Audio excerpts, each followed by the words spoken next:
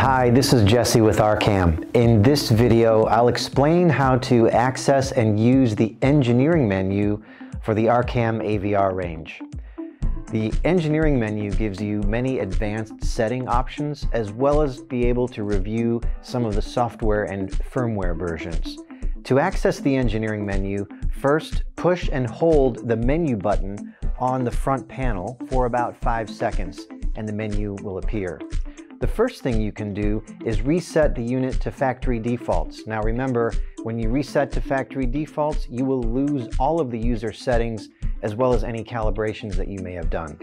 The other thing you can do is check for and perform over-the-air updates. Now keep in mind, the fastest way to do an ARCAM AVR update is via the USB method.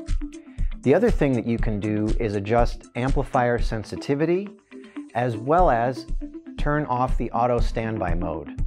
You can also check all the firmware versions simply by scrolling down in the menu to review them. Those can be especially handy for troubleshooting or if you're talking to a dealer or retailer for support.